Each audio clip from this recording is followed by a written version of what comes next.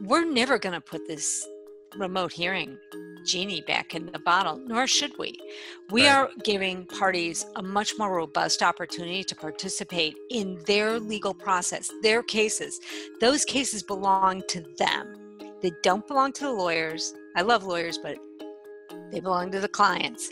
And to understand what's going on, to see what's going on. I'm Jack Newton, CEO of Clio, and this is the Daily Matters podcast. On Daily Matters, we talk with legal professionals, industry leaders, and subject matter experts about the future of law. We explore where the legal industry is headed, how legal practice is changing, and what you can be doing to position yourself for success. Today's guest is the Honorable Jennifer D. Bailey, Administrative Judge of the 11th Judicial Circuit Court of Florida in the Circuit Civil Division. Judge, we're grateful to have you with us. Thank you so much. Look, Judge, what is on your mind most right now? What's most on my mind is how we continue to and improve upon the delivery of justice in the face of a pandemic that has upset all our lives and the other challenges that we are all facing right now in our communities. And I'd love to get a perspective on, we're seeing obviously an unprecedented rate of change in so many parts of society right now. And the judicial system is not isolated from that rapid change. You've been a circuit court judge in the Miami-Dade area of Florida for 25 years now. In those 25 years, how have you seen the system evolve since your career began? And I'd love for you to maybe contrast that with maybe the unbelievable amount of change you've seen in the last 2.5 months to compare to that 25 years. For 2020, really it's actually going on 27 now. For the first 20 years, everything was the same as the day I started practicing law, with the exception that the memos became emails. And they didn't even become emails for everyone because there were those that wouldn't even read email. And then, within the past 10 years, people have started to realize, as everything around their lives, right? Judges and lawyers are not change enthusiasts. We are a traditional profession. Most of what we do is backward facing, not forward facing. We rely on precedent. We go look it up. We look in a book. Not that we have books anymore, but that's where we find our roots, our comfort, our the basis for what we do. And to embrace change and say we need to think about doing this in a new and different way is just not the first place people go to. And so as a result of that, even with the changes that occurred in the past 10 years, with the advances of technology, where jurisdictions have gone to e-filing, gotten off paper, and have started to look at how to do things more efficiently. In many jurisdictions, and I know that you all have heard this phrase before, we papered the cow path because we didn't think about new ways to do what we were doing better using technology, because a lot of us didn't really understand technology that well. Instead, we took what we were doing by taking a piece of paper that had to go from Sam to Susie to Jim and just sent it from Sam's email to Susie's email to Jim's email. Right. So I think we were headed towards improvement in our business processes and really reevaluating, because if you were designing a system of justice from scratch, this is not what you would design. A lot of what we do incentivizes bad behavior as opposed to good behavior. I'll be happy to offer up some examples of that. For example, discovery, the bane of everyone's existence who litigates. Currently, you send out a request to produce for interrogatories. The other side ignores you. You have an obligation to reach out to them, to meet and confer. You try and reach out to them, and they said, "Oh, I'll get it to you," and they don't. And then you have to try and meet and confer again, write a couple letters, emails, whatever.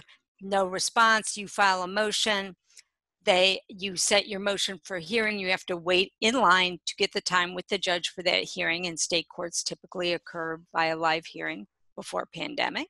And then you go down in front of the court, and the judge says, no, you have to respond. And the guy says, I need 14 days. And you walk away with an order giving him the 14 days typically. Who won? I mean, Right. you won your motion, but we've put all the costs of that process on the absolutely innocent party. Yet state court judges, typically, most judges across the country, are very reluctant to cost shift in those settings. So, in any setting. And so the processes that we've designed really add a lot of barriers to efficiency and effectiveness, and to holding parties that are non-compliant accountable. We impose costs on the innocent as opposed to the guilty in civil court typically. Costs and significant time delays. This is one of the reasons we maybe see the system operate in such a burdensome way. Well, so cost and delay, the bane of the civil courts. We've been talking about it since Roscoe Pound. We haven't really done a whole lot about it because we've nibbled around the edges in terms of creating these, what they call trans-substantive rule, where it's one size fits all for everything. And now, in light of these incentive issues we've identified, instead of streamlining the process, we just keep adding more rules. And adding more rules to try and create compliance with the rules that people weren't complying with in the first place isn't necessarily a sound solution, as is evidenced by the continued problems under the rules. People complain about judges not enforcing the rules, which Right. can be an issue, but if the rules aren't being enforced, the solution is not more rules. And by creating more rules to try and govern every species of bad behavior that we can possibly think of or that we encounter, we simply we reduce the not just the efficacy, but the integrity and the respect for the rules at all as an institution or a means to run our courts with. So what's the solution to that is to look for ways to streamline that process, look for ways to reduce delay, and that gets to my area of enthusiasm, which is civil case management. Tell us more about that. Yeah, so case management is one of those words that is fuzzy, right? People don't really know what you're talking about. If you've had a bad experience with a judge that ruined your summer vacation, you do not feel good about case management. But by and large, if you really think about what case management, it's just the process of moving the case from the beginning to the end, right? And the way we do it now is hectic and incidental. So you start a case. Not even that. Your client walks in with a case, and he's one of the first questions that client's gonna ask you is, well, here's my problem. What are our options, and how long is it gonna take? And by and large, how long is it gonna take is pretty much of a guess in most places. That it doesn't have to be that way. We can, as judges and as lawyers, we know about what cases should take. We know about how long an auto accident should take. We know about how long a mortgage foreclosure should take. We know about how long a product liability case should take. We can, instead of creating a system like we currently have that requires you, if you have an issue, to then file a motion and get in line with everybody else who has a motion with them to get access to the court, to get a ruling, to then go back, work the case some more, and wait for another issue to then get in line again. That just creates a trip by which you're just careening all over the countryside to your final destination. Instead, we can map from the beginning and say, look, you're an auto accident case. Maybe 15 months, so here's what I want. I want you to have your pleadings done by this date. I want you to have your fact discovery done by this date. I want you to have the expert discovery done by this date. Oh, judge, I can't possibly. Well, you know what? Try. I'm a reasonable woman. Come back to me when you've got a specific problem, but at least now you have metrics. And what we can do then is say to clients, look, this is what you can reasonably expect. We as courts can say, this is what you have a right to expect from us. If I am jammed up on hearings, then it's my responsibility to increase my capacity to make sure that I can get you in within a reasonable period of time. And we can do that in a transparent way, and we can do it in a way that the public and lawyers can hold us accountable for the promises we're making about progressing their cases. The interesting thing about case management is that this is not a new concept. I mean, it goes back to the 70s in terms of treating cases differently according to the type of case they are and setting up schedules for them and a roadmap for their trip through the court system. The lawyers, generally the American Board of Trial Advocates, the American College of Trial Lawyers, the ABA, state bar associations all over the country have formed civil justice commissions one after another, and they all call for case management. Yet it's still not widely utilized. And if it were, I am personally convinced, and I am a strong case manager, that it would make a huge difference in cases. It can engineer cases towards resolution when the parties are willing to work towards that. We've just recently seen that in Miami with a large mass tort case, the vast majority of which there were 22 personal injury cases, of which I think 6 were death cases arising out of a bridge collapse in Miami. I don't even want to speculate how many defendants were. There were a lot of defendants. And that case is substantially resolved within 2 years. Before the NTSB issued its report on the collapse, that case was settled in principle with everybody but one defendant. But that's because of case management. Had that case proceeded in an ordinary way through the system in front of 20 different judges, all with different schedules, all with different rates of throughput, they'd still be at the pleading stage.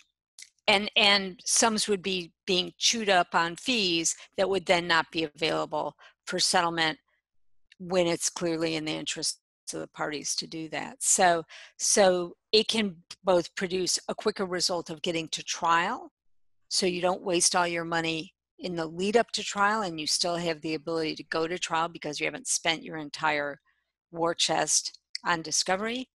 But it can also help move cases to the point where parties can do the risk reward calculation at a reasonable time that produces a solid result for everyone.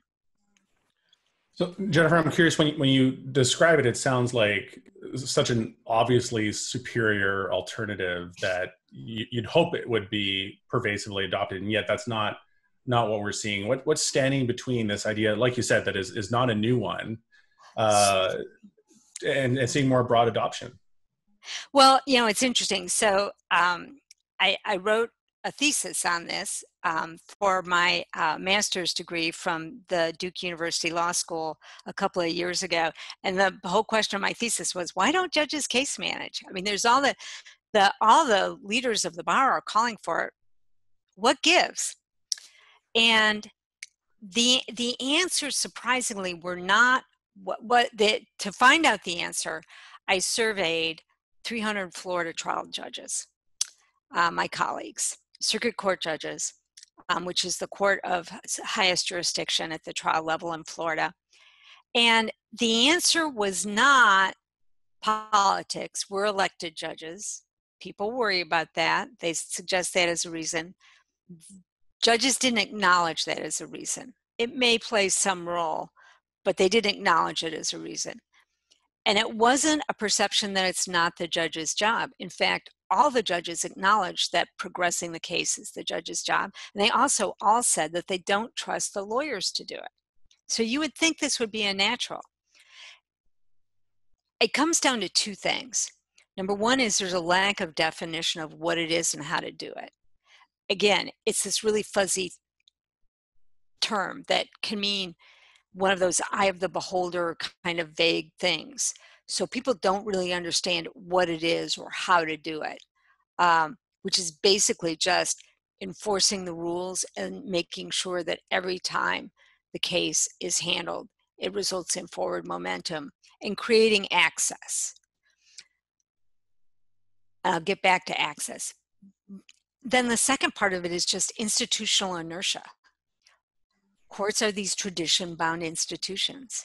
Not so much in the last 6 weeks, but for the most part, when judges come into a new section or a new assignment, they talk to the judge that was there ahead of them, as does their secretary. They find out how they do things, they find out how it works, and they tend to carry on that going forward instead of, as I said, trying to think, okay, how do I make this better? There's even among professionals of the level of judges, people worry about ruining the curve and wanting to go along and get along with others. But judges that do case manage have superior reputations. They're the judges that get elevated. They're the judges that are the subject of popular bar polls. They're the judges that are asked to speak because they're a known quantity. Clients know, going back to your approach, client centering lawyers, clients want to know what's going to happen to their problem. I mean, they have a problem. Right. Nobody comes to court because they're happy, right? A bad thing happened. It's our job to provide resolution of the bad thing. It might not always be a solution, but it's a resolution. They want to know what's going to happen. Why are we keeping them in suspense for years? So the other part of case management that I think judges fail to recognize, and even lawyers fail to recognize, is it's really not about the judge. It's about access to the judge. You need to know that you can get a hearing. If you know you can get a hearing, frequently you will not need that hearing because the threat of the hearing produces momentum. It's fundamentally what drives trial dates. 2% of cases go to trial, yet the trial date is universally what drives American trial litigation. It makes no sense to manage our entire docket over something through something that never or rarely occurs. We block out wide swaths of time to try cases and frequently end up with no cases to try because everything's settled or continued, which is not a good thing, and judges should not be so liberal with continuances. But then we're trying to backfill that time, and it's not an effective or efficient use of our inventory. Our product is less justice. It's always justice. I mean, let me make clear that is our North Star. But the path through that is through our time. And using our time effectively and the time that clients are paying for with the lawyers is really the core principle of case management. How can we make every dime spent on this case and every moment spent on this case as effective as possible and produce forward momentum towards resolution? Well, that's compelling. It feels like the right path forward, and maybe weaving in technology into this discussion. I'm curious when you think about what I think most people regard as a oncoming tsunami of legal issues that we will be dealing with on the other side of the COVID-19 pandemic. And add to that maybe the tsunami of cases related to the civil unrest across the country right now, and a court system that is maybe less equipped than ever, at least from a physical perspective, to deal with those cases due to social distancing. How do you think technology and maybe case management and that philosophy can apply here to actually increase access to justice and equip the system for dealing with this unprecedented level of demand that we'll see in the coming months and years? I actually have experience with this because this will be my second tsunami.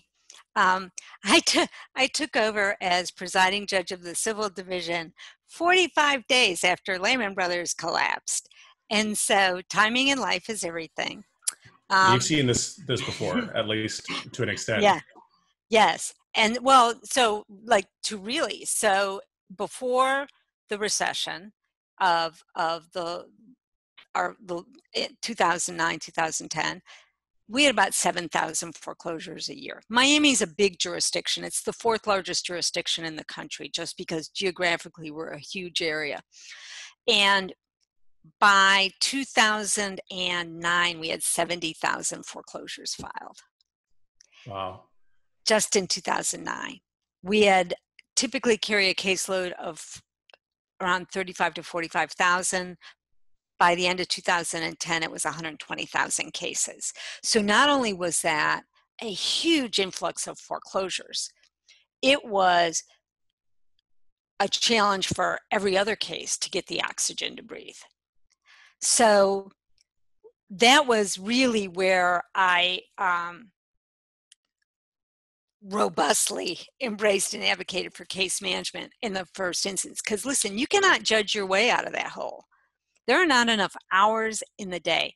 Our judges went from 2,500 cases to 7,000 cases.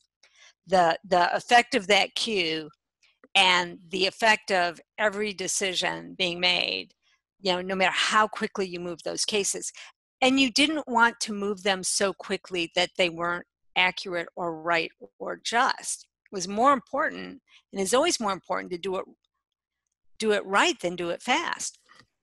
Created great challenges. So the way we got out of that really was an institutionalized case management system. We created a system recognizing that the judge's time is the most valuable asset in the court system. We made sure before this, well, let me put it to you like this. Before we instituted this system, about 70% of hearing time was squandered because plaintiffs would come in with their package, because typically these are one hearing cases. There's one hearing on a judicial summary foreclosure, typically a summary judgment. They come in with their packets, and if you're a conscientious judge and you go through the packet to make sure everything is squared away and in order, something was always missing. And it was something stupid. But yet you weren't going to close the file without it there. So we just basically created a system that said, you have to submit all your paperwork in advance. We're going to screen it. We had it screened by case managers who didn't make decisions but would red flag things that were out of line, bad, missing. If it was missing, they'd say, you can't have a hearing date till you get us this. And as a result, every hearing resulted in forward progress. Now, there were a lot of embedded problems in those dockets that became the subject of scandals all over the country and robo-signing and all those sorts of issues. But we, at least in Miami, had the ability to make sure that the documents were in order, they were appropriate, that the notes were appropriately endorsed, and could move through that caseload with some degree of efficiency. And as a result, we were among the first jurisdictions, if not maybe the first jurisdiction in Florida, to clear our backlog. We were out from under that by end of 14, beginning of 15. So, and just to replay some of the stats you mentioned, you talked about going from 2,000 cases to over 7,500 is average throughput per judge. So you saw more than tripling of throughput as a result of embracing. That's incredible. And people were miserable. I mean, listen, foreclosures are miserable cases. I'm sure. No one wants to throw people out of their house. And, everything that people saw in The Big Short, I mean, that was real.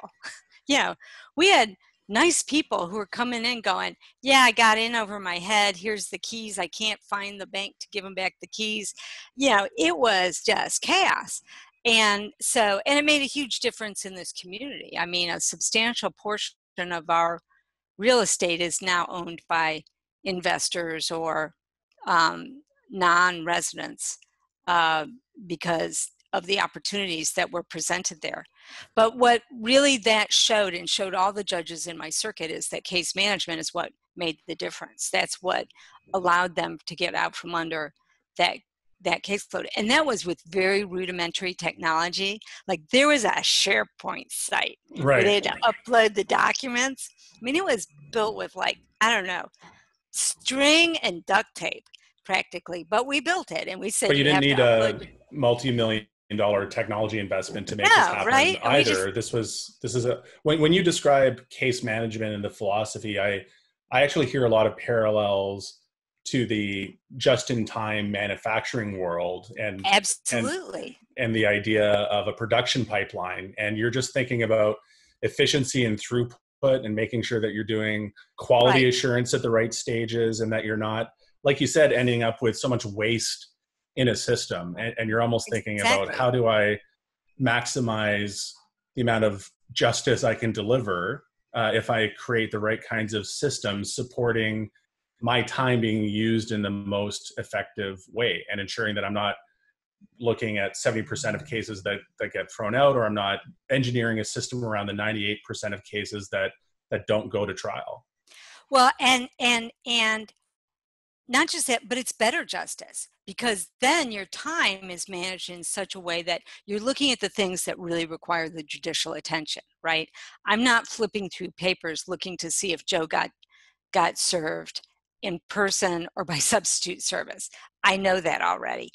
I'm looking at, hey, why is the notarization on this assignment from Pennsylvania when the address is in Florida? How did that work? So it gives you a better justice product because you get to focus on what the real issues are instead of getting lost in just paperwork, just shuffling paperwork, which we end up, can consume a lot of time with judges. So what we did, and technology, so technology is a huge component of the opportunity that case management represents, right? Because there is a lot, and we're not even going to begin to talk about AI because we're just on the beginning of AI. But before anybody gets creeped out about AI and thinks we're all going to have robots deciding cases, that's not what we're talking about. What we're talking about is just think about in terms of redaction, right? Redaction is a huge issue for courts because there's all this personal financial information floating around in our records that we don't want to get into the wrong hands. Right. So we have AI that goes and grabs the socials and grabs the bank account numbers and makes sure that those are blacked out or blocked on the court records.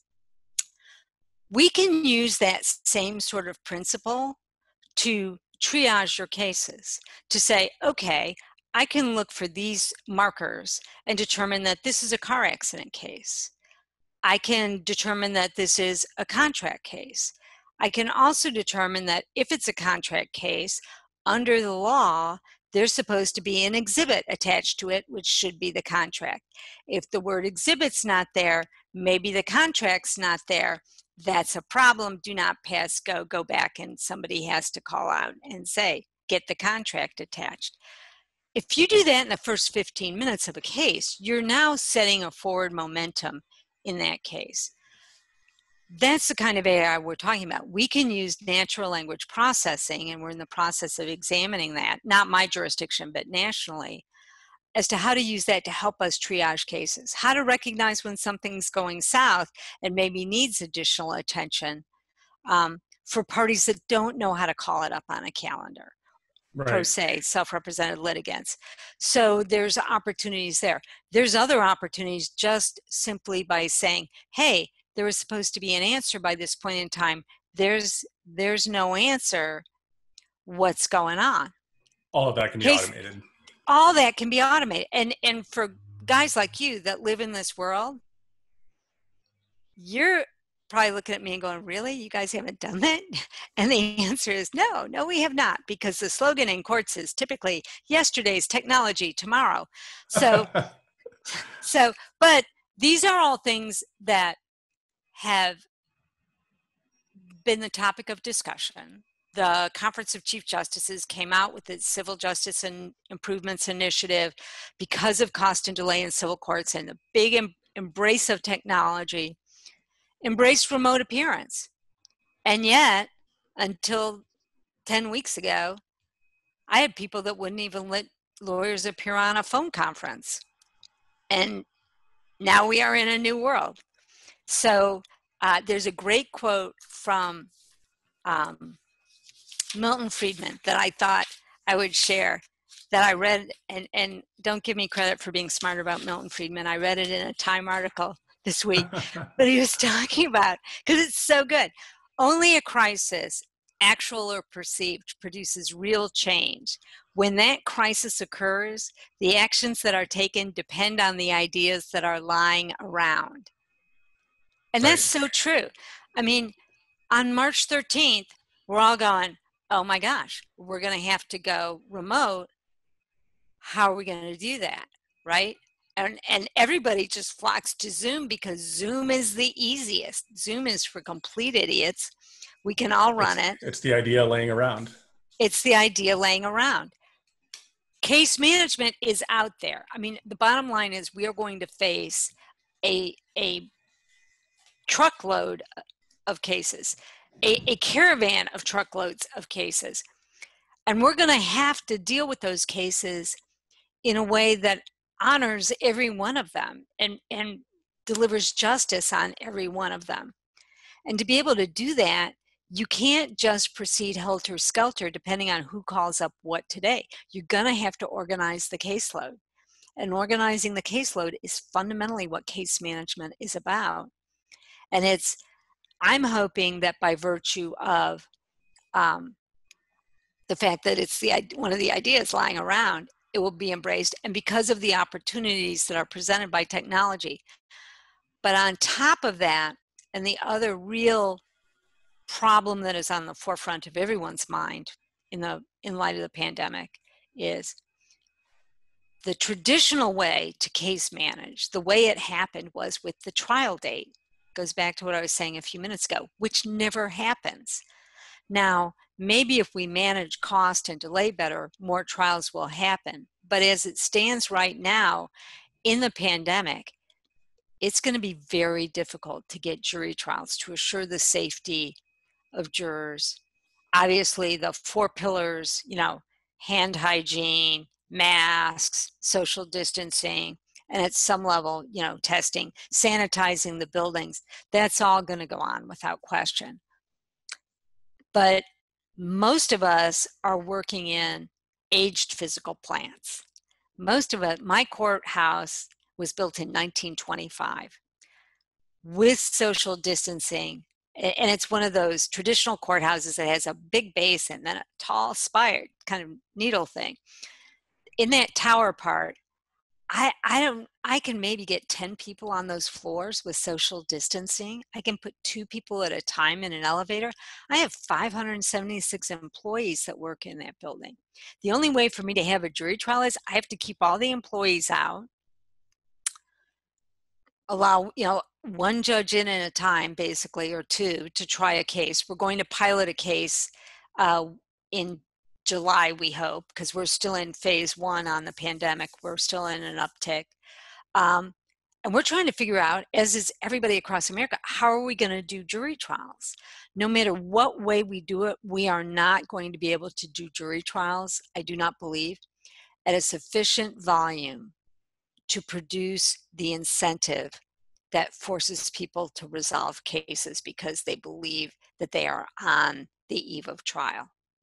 I just don't think we're going to be able to produce that threat in most jurisdictions unless things really change with the pandemic. So now case management becomes really more critical, because if you manage the entire case with the expectation of a trial date and then working backwards, which is how most litigation works, we don't have that scary end date anymore. So now it's going to become increasingly critical for judges to consider, and lawyers should be asking for this. Lawyers who want to serve their clients should be going in and asking for case management orders to set interim deadlines for fact discovery, expert discovery, damage exchange, whatever inspections, whatever you need, so that when and if trial opportunities present themselves, you'll be in a position to take advantage of them. Lawyers are also going to have to consider the creative alternatives that are coming up out of the grassroots level about how to try cases. I mean, Judge Miskell in Texas they did a test trial on Zoom. Other judges are doing test trials on Zoom. We're doing trials, in Utah, in Matheson, they did, the jury was in one courtroom and the trial was in the other courtroom. Yeah, the level of ingenuity is huge. But no matter what, we're going to be slower. Lawyers also have to understand that your hearings are going to be on Zoom because of the challenges to the physical plant. Like I said, if I wanted to open up tomorrow, I couldn't because of the social distancing constraints in my building. I have one giant courtroom that's the ceremonial courtroom that happens to be assigned to me because I'm the PJ there. And typically we can put 150 people in there. With social distancing, I can put 39. Our jury pool holds 300. On a typical day now, it can hold 60 people. Between March, April, and May, I had 1,448 trials delayed in my division, which included 5 tobacco cases, 1 4-week product liability case, which was mine, 2 med-mal cases, and 2 long premises liability cases. I mean, where's all that going to go? At the end, Right. plus remember the caravan of trucks headed our way with all the eviction cases, all the business interruption coverage cases, all the breach of contract cases, all the construction delay cases. We're And going to have to manage that. Do you see Zoom weaving into case management as well here in terms of how these hearings and trials are being held? Well, first of all, the level, Chief Justice McCormick from Michigan has said repeatedly and very wisely so, it's not the disruption we wanted, but it's the disruption we needed. Right. So from this point of view where people wouldn't even hold telephone conferences, right? Lawyers would have to beg to be able to appear. Sorry, that's the golden retriever. That's no problem at all. So it's as Chief Justice McCormick of Michigan has said, it's not the disruption we wanted, but it's the disruption we needed. So judges that 12 weeks ago wouldn't hold a telephone conference at a lawyer's request, now every hearing is by Zoom. But now they're enthusiasts. Judges really like Zoom. And it's funny because I still have lawyers who say, oh no, I need to appear live. And I go, okay, let's talk about this. Yes, when you're in front of me, I can see you in all your splendor. But I want you to understand that when you're standing in front of me in my courtroom, here's what I've got. I've got my computer over here with an email popping up every 15 seconds. I've got my staff walking in and out. I've got lawyers walking in and out of the back. I have the next case maybe in the back of the room. I have your opposing counsel over there. He may be swanning around the table somehow. The idea that you have my undivided attention is a pipe dream. I do my level best. I like to think I'm really an attentive judge. But the level of attention you get from me on a Zoom call is far more intense. I also have the ability to mute everybody else so you're not going to get interrupted. My colleagues have observed, added a level of professionalism and a level of dignity to the hearings that sometimes didn't always happen in the wild, wild west of state courts. And it's much more targeted. And it allows you to focus on the case and what's happening next. So judges in my area in Miami, we're all contemplating setting, and the lawyers are asking for it, set case management conferences. Tell us what's going to happen with our case. Let's figure out what we're going to do. We are evaluating every opportunity to get people to a resolution, whether that's by a bench trial, a Zoom bench trial. Like I said, we're still in phase 1. Our cases are still going up, so we're not even in a position to envision jury trials. But even with jury trials, I mean, when they happen pre-vaccine, it's clear everybody's going to be wearing masks. I'm not sure that's going to be a really rich jury experience for anyone. Right. I feel like the true trial lawyers, and I love trial. All trial lawyers love trial, right? That's like the crown jewel of American democracy. It's the one thing we do where we all participate in guaranteeing rights to each other. It is so much fun to be in trial. Trial lawyers love trial. And yet at the same time, I'm saying to people, hey, we need to think about what we're going to do, because we're going to be bringing people, compelling people to come down to courthouses in situations where they may have comorbidities, they may have health concerns. We need to, our concern, keep everybody safe, them, you, the staff, the judge, everybody. But not just that, 12 weeks ago, nobody wanted to appear remote. Now we're Zooming all over the place. Maybe we need to think about how we deliver justice in these case resolutions. Look, a Zoom trial will never replace the active democracy that is a live jury trial, nor should it. On the other hand, I don't relish the idea of telling people it's going to be 2024, maybe, before they can have that rich experience. And honestly, with the lawyers, it feels like they're doing Elizabeth Kubler-Ross's Stages of Grief, right? I Right, got this right. whole crew. I'm way down the road to acceptance. I got this whole crew way back on denial. And I'm trying to say to them, I don't want to give you this message, but I got to tell you the truth. If you think you're going to be able to look, and we asked the epidemiologists, what if we got face shields, right? Because you can see through face shields. No, has to be masks. So, there's our limits. We have to be guided by science and safety in terms of what we're asking of our citizens.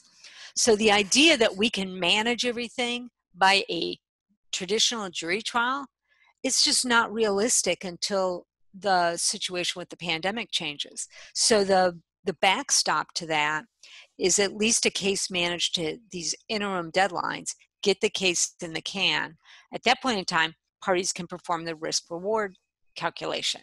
Now, are they going to settle the case at that point? They could, because settling a case on the eve of trial is a stupid and expensive time to settle a case. It's the most expensive time, but for appeal. But, traditionally people had to have that moment of epiphany that happens when a jury is being called down. We're hoping that the 98% of cases that never go to trial will wise up during this process and perform that risk reward calculation. Certainly we can make sure that parties have gone through the discovery process, have completed discovery, and have gone through mediation, which frequently people only do right before trial anyway. We can move that up, and we can try and keep cases moving, because what we can't do is let everything that's currently in the pipeline back up with the new caseload coming in. That's just not a recipe for justice. But at the same time, with case management, we're not just leaving it up in the air. We have the ability, if we have a case management order, to give you the ability, or for us to look your clients in the eye and say, look, this is what we can do for you right now. And these are your options.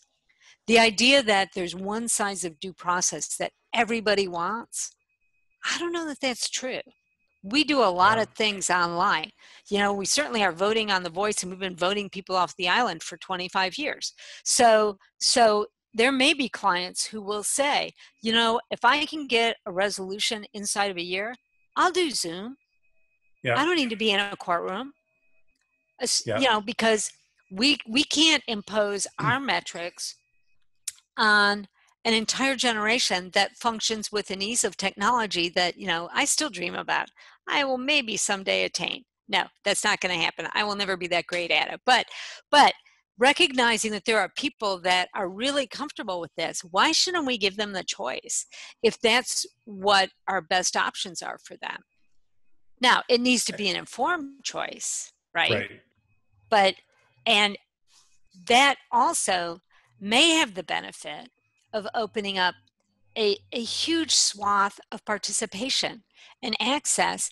All the data from Rebecca Sandifer at the ABA Foundation that says, like 86% of low to middle income Americans don't see any way to get their legal problems resolved in court, because of, they just don't even think, first of all, a lot of them don't even recognize a legal problem when they have it. Secondly, they just think court is out of reach for them. That's inexcusable. There was a reassuring statistic that court administrator, the state court administrator in Arizona shared with me, where I think I don't remember what city it was in, what jurisdiction it was in Arizona. Before going remote as a result of the pandemic, they had an 80% no-show rate on their evictions. Wow. Once they went onto remote appearance, it completely flipped to a 90% appearance rate. I mean, that's epic. That's phenomenal. It's phenomenal. And not just that, you know, the people that came in, sure, they may not have filed a legally elegant answer, but you know, the bottom line is when you show up, pretty often you catch a break from for appearing. Yeah. It's legal, but typically it's a break offered to you by the other side. It's cash for keys. It could be whatever it is. You know, people would much rather work things out generally than walk away with a piece of paper from a judge that they have to enforce. That is so much better of a result that we achieved by nothing more than allowing remote hearings. And this would have never happened but for this pandemic. And this is the last part of the Milton Friedman quote. So the first part talks about the ideas lying around, but then he goes on to say, that, I believe, is our basic function, to develop alternatives to existing policies and to keep them alive and available until the politically impossible becomes the politically inevitable. And that's what's happened here, right? So we're never going to put this remote hearing genie back in the bottle, nor should we. We Right. are giving parties a much more robust opportunity to participate in their legal process, their cases. Those cases belong to them. They don't belong to the lawyers. I love lawyers, but they belong to the clients. And to understand what's going on, to see what's going on. I mean, even if we go back to live court, people should be able to see what's going on in their case. They should be able to see what's happening in their hearings. And so the opportunities that technology presents in terms of, you know, I was talking just before we started, we created a integrated platform that's homegrown in Miami called Court Map that is a judicial dashboard that does all the things that judges need with the digital file. But the really cool part of it is, you know, within the last 3 weeks, the technologists I work with were able to create a methodology by which we can automatically send notice of the Zoom hearing to everybody on the service list. And Okay. if you register, we can text you the Zoom information. So Right. people can get the Zoom information on their cell phone and just tap the link and join. You know, that's as opposed to getting a piece of paper in the mail that says courtroom 6-1 on, you know, Right. That might 3 weeks from it. Tuesday. You can just see how it's reducing so much friction around the It system. is. It Well, is. this has been a phenomenal conversation, Judge. I think your perspective on how both process and technology can work together to increase access to justice, to improve the throughput of the legal system when it needs that throughput more than ever. It has been an incredible perspective, and I hope that the lawyers and judges and bar association leaders that are listening to this podcast have been inspired by what you've described happening in your courtrooms and in Florida more broadly. It's, I think, a great message to share out, and appreciate you taking the time with us today. Well, I just want to say there are an army of people out there advocating for this. The National Center for State Courts, the Conference of Chief Justices, the Institute for the Advancement of the American Legal System. I mean, I'm just the person on the podcast today. But this is critical, and the truth of the matter is, judges will do this if lawyers ask them to, and your clients need you to ask them to, because your clients need to know what they can expect from us. And so I really appreciate the opportunity to get that message out, especially right now, because it's going to make so much difference with the impending caseload, given the circumstances of the pandemic. And I hope everyone who is listening washes their hands and stay safe. Well, thank you. And that's a great call to action as well. Ask your judges for case management. Yes, that you want guidelines, you want deadlines, because deadlines produce action and deadlines produce resolution. And I promise you it will make a difference in how swiftly your case moves, no matter how many cases are in the system. Well, thanks again for joining us, Judge. Appreciate it. Thank you. Thanks for joining us on Daily Matters, a podcast from Clio. Rate and review wherever you get your podcasts and subscribe so that you never miss an episode. Daily Matters is produced by Andrew Booth, Sam Rosenthal, and Derek Boland, and hosted by yours truly, Jack Newton. Thanks also to Clio, the world's leading cloud-based legal technology provider, for supporting this podcast.